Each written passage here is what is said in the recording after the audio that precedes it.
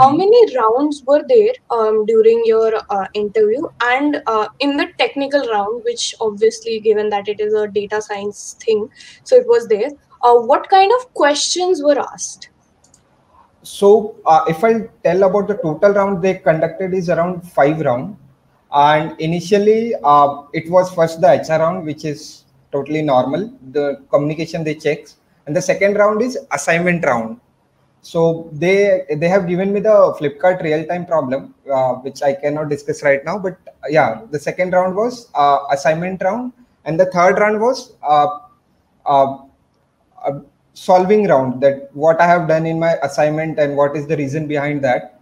And my fourth round was manager round, and the last one is a panel round. So total 5 rounds were there in Flipkart, and yeah, everything was very easy and hassle free. So I got placed in Flipkart.